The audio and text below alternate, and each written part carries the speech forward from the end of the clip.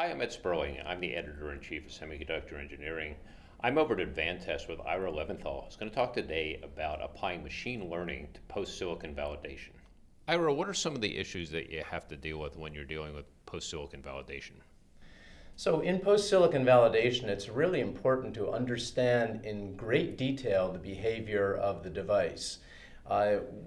We're not only trying to determine if there were any issues that came up in the design of the device and catching those early on so those can be fixed, but we're also trying to determine what is the right approach to being able to test the device as accurately as possible, as reliably as possible, and make sure we're making the right pass-fail decisions. What does the flow look like here? So typically with post-silicon validation, the flow is very different than if you're, let's say, doing a production test, where with a production test, it's kind of no nonsense. You want to get on the tester, you want to take the measurements you need to, make your pass-fail decisions, and then get on to the next device. In post-silicon validation, you're going to be spending a lot more time on the tester, understanding in great detail the behavior of the device under all kinds of different operating conditions and getting as much insight as possible as part of that process. Let's drill down into this. Sure. What are we looking at here? Well, we've developed some proprietary machine learning algorithms which help us gain greater insight during the process of post-silicon validation. And we apply those machine learning algorithms in two different ways.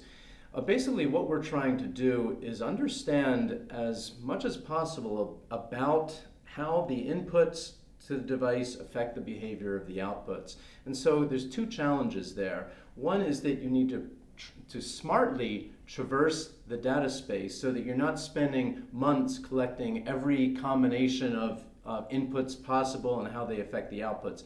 You need to have a smart way of traversing that space, and this is where the machine learning algorithms come in to collect that data in a smart way, and where it starts seeing relationships between inputs and outputs, collecting more data in those areas of interest. So we have an algorithm to collect that data, and so we spend the time on the test system collecting all of that data in the smart way that I described.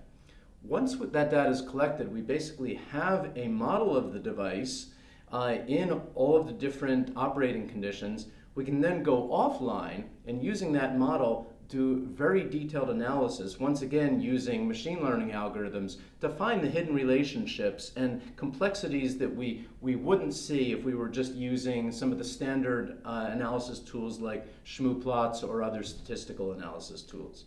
Any surprises show up that you didn't expect?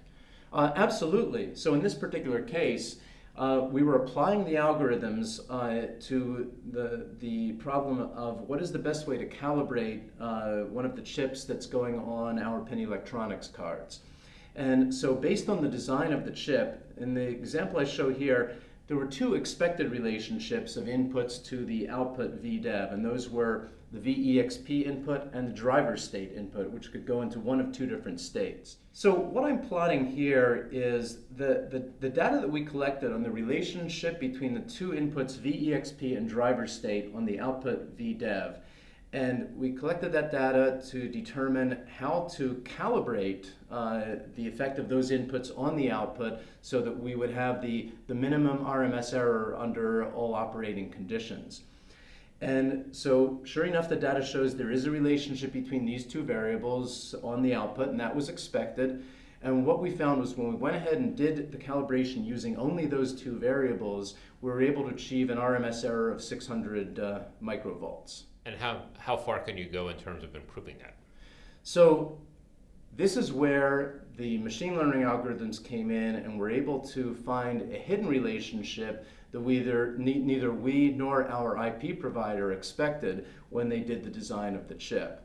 And so what the system found was, by going through and analyzing all the different combinations and finding what was going on that humans or standard statistical techniques couldn't see, there was a third variable, v-swing, which had a significant effect on the error depending on the value. So what we did here was, after taking out the error, after doing the calibration, essentially taking out the error from the VEXP and driver state, we're then able to plot to show that sure enough, depending on the value of V swing, there were certain conditions where it was having a significant input on the VDEV output.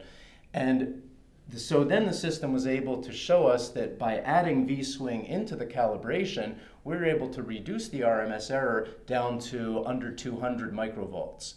And that was a very important result for us because it enables us to achieve a better accuracy for the device. And so then with the greater accuracy, now the results from our test system could be more accurate and more dependable. What do you do with that? Does that information that you've collected there now go back to the suppliers in the supply chain? Does it get moved up into the manufacturing? Where does it go? So in this case, we went back to our IP provider and showed them the data that the system had found for us, and they were very surprised. They said, wow, I did not expect this effect at all when I did the design. But they went back and they looked at the details of the design, and within one day they were able to find out why they ended up with this impact from this input voltage V swing. And so that helped them in terms of future designs to be able to minimize that type of impact.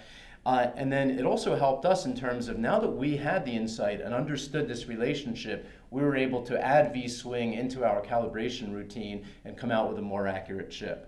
So test no longer is just test. It's now test, pull out the data, understand what it can do, analyze that data, dissect it, shift it around to wherever it needs to go in the supply chain, and then pull it back together so you get a much better result the next time, right? Absolutely. We have so many great tools available to us right now to gain greater insight into what's going on with the data. Tools that allow finding these hidden relationships, finding these unexpected influences that we couldn't see using the tools that we had at our disposal before. And it's not only isolated to just the different steps within the semiconductor manufacturing process. Some of the real power can be unleashed by taking the data from all the different steps of the process, from design through post-silicon validation, through wafer sort test to final test, all the way out to system level test on the end devices.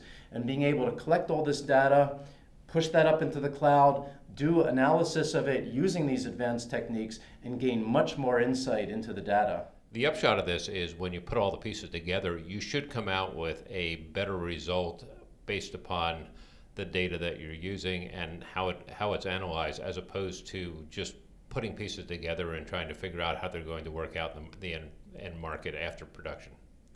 Definitely, and with the complexity of the devices, with moving to new process nodes, it's very difficult to go through that entire process and optimize each step without considering the data that's being generated across the entire flow and gaining as much insight from that data as possible. Ira Leventhal, thanks for a great explanation. You're welcome.